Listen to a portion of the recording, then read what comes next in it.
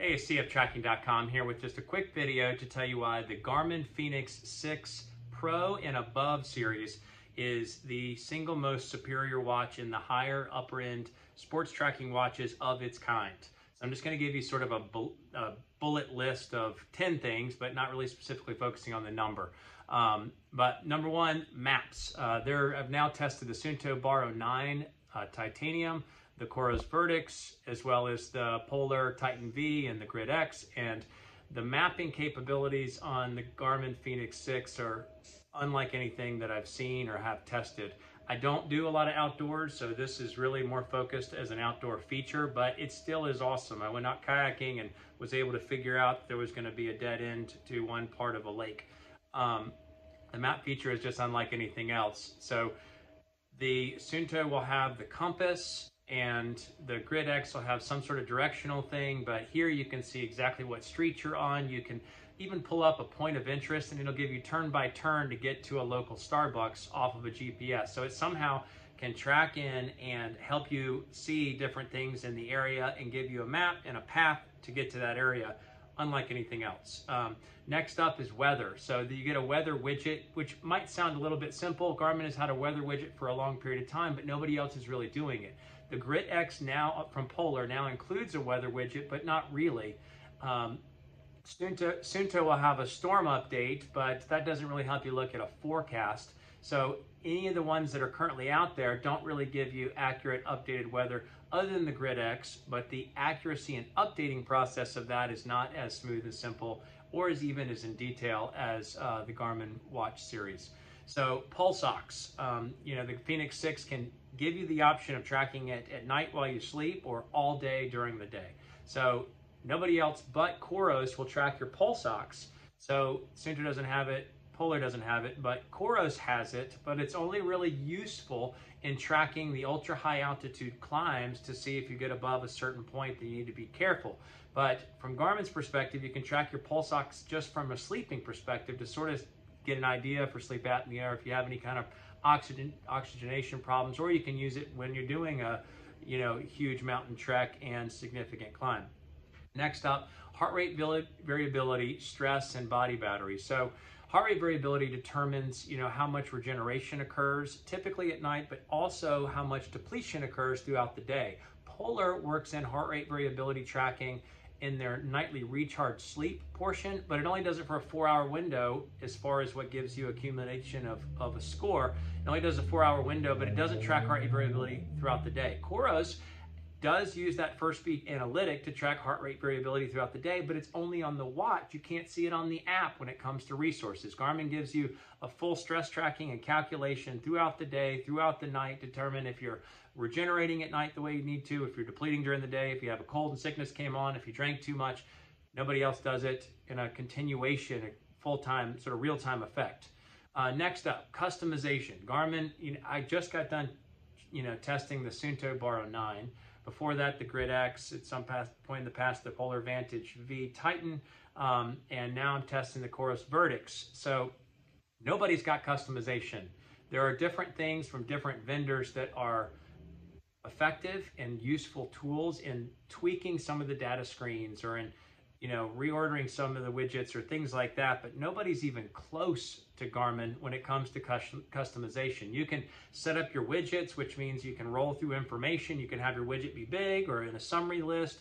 You can add widgets from third-party vendors, which speaks to the fact that Garmin is the only one that has a third-party app creation platform in which you can have apps and other tracking metrics, and you can have widgets.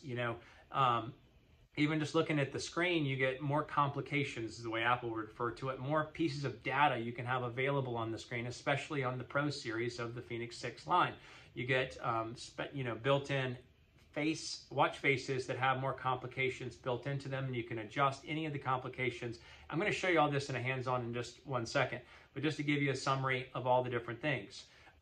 Within Suunto, you can sometimes see four pieces of data. Within Coros, you can see 4 pieces of data. I'm looking at the Vertix now, but you can't get the number of complications. Plus, you can update a million watch faces from all over the web through the Garmin Connect store.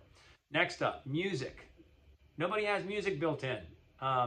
maybe that's not useful for everybody, but just having online storage to be able to listen to it when you don't have to carry your phone. Suunto doesn't have it, Polar doesn't have it, Coros doesn't have it, music storage, and even better than that. So I think Amazfit has some version of music, but you can only download the MP3s. You can't sync your Spotify playlist of songs you don't own on anything else. So it's got music, and it's got the best versions of music out there on a sports training platform. It's the only one that does it.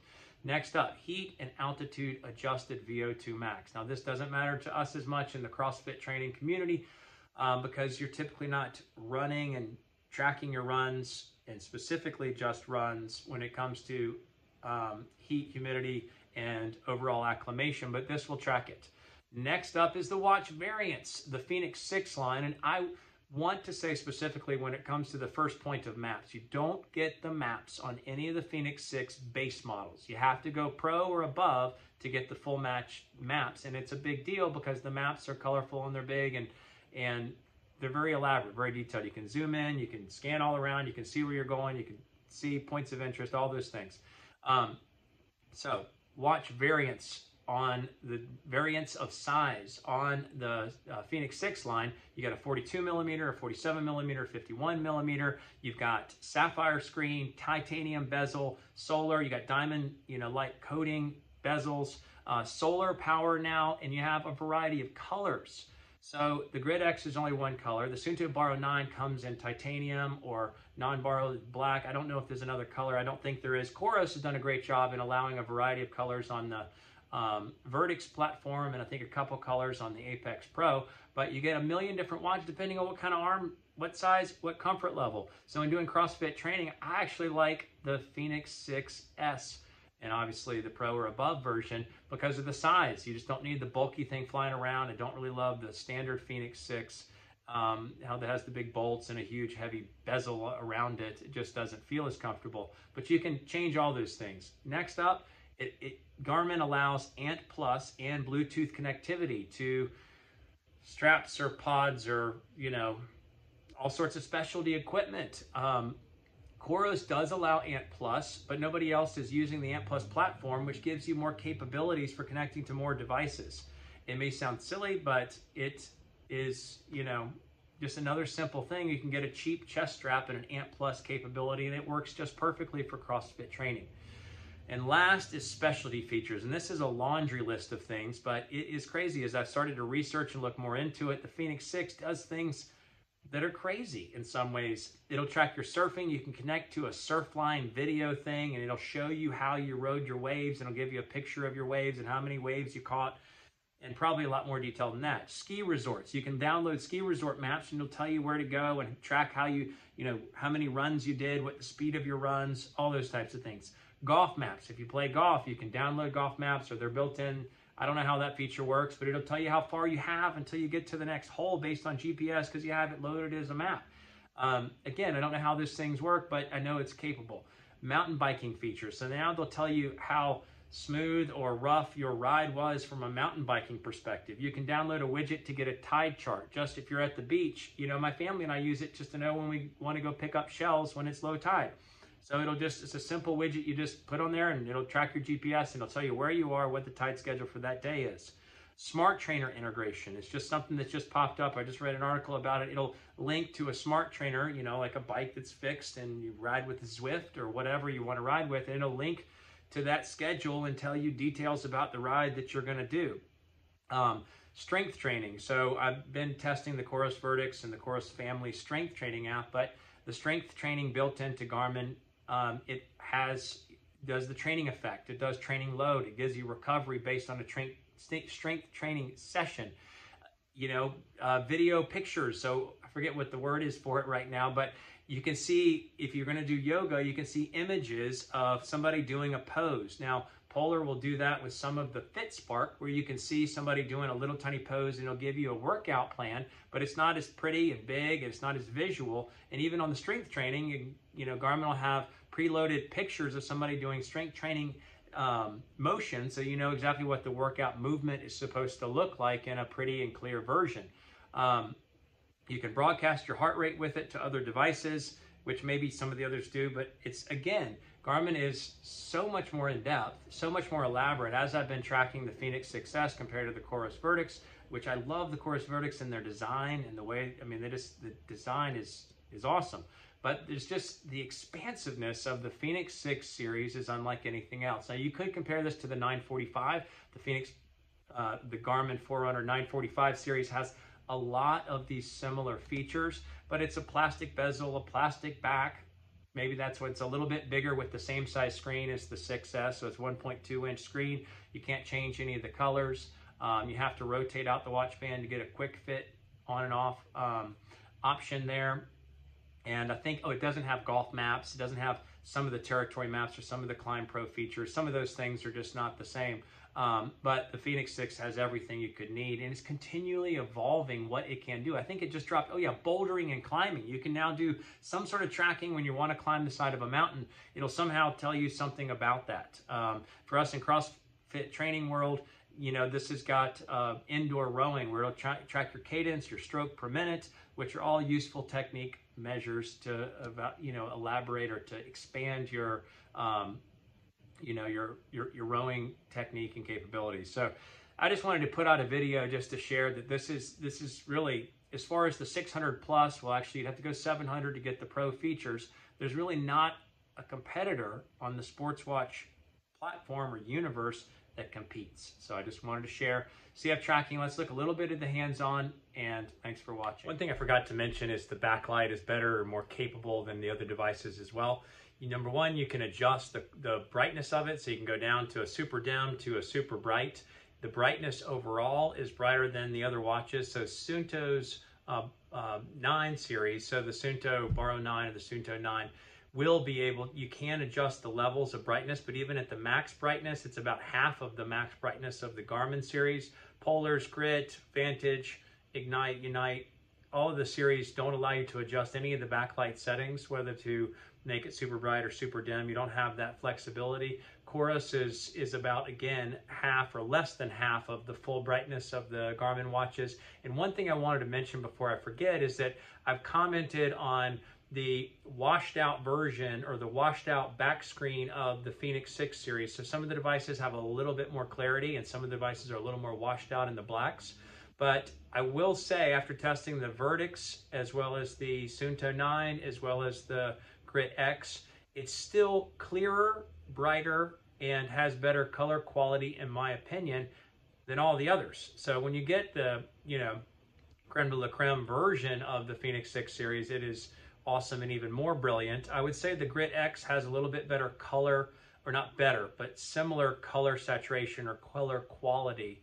The Vertix is definitely more washed out. The Suunto Baro 9 or the Suunto 9 is washed out, and it's the same sort of washed out feeling on most of the watches, and the Garmin Fenix 6, even with the washed out version, is still better. So if you like this video, please give it a thumbs up, and please consider subscribing. I'm trying to build a subscriber base. Stay tuned for the hands-on. Okay, so just give you a couple of these features to show it on the watch, because I do think it's somewhat impressive. Obviously on this watch face here, when you think of just the amount of data you can see on the watch face, you've got 6 around the edge. You can change any of these data sets to chase something different, as well as this particular watch face will show you your recovery, where you're at in the recovery, or I'm sorry, where you're at in the training status, as well as your VO2 max and how it develops over time.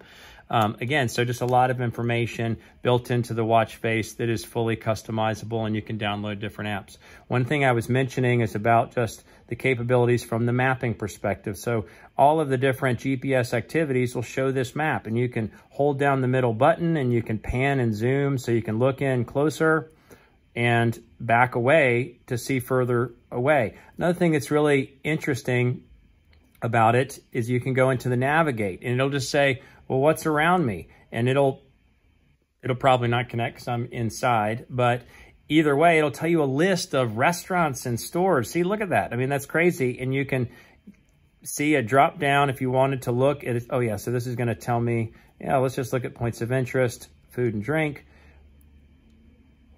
And it'll track, okay, so it wants to look in specific directions, but it'll tell me, I did it at home last night and it said, here's a bunch of places to eat or drink nearby, and then it'll give you a turn by turn.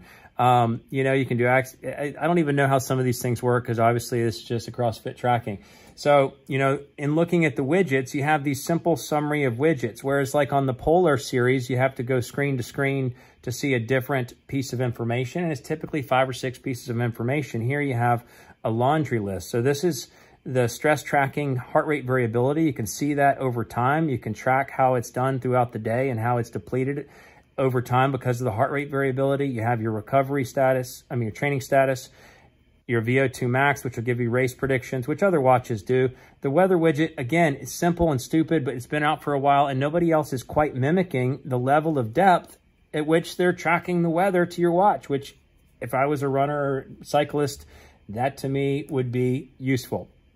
You know, simple things like the compass, you know, the compass on this is just better than the compass on the Suunto Baro 9, in my opinion. And there's not much of a compass capability on some of the other watches. You can see your last activity, health stats, notifications, all those things are pretty standard. The music app is, again, nobody else is really doing it. I find it to be super helpful or just functionally useful when you're going out for a run. You have respiration tracking at all times. You can add the hydration widget to keep up with your water intake throughout the day. That's false. I don't know why that's not there because sleep tracking has gotten so much better since they contracted the First Beat Analytics for sleep evaluations.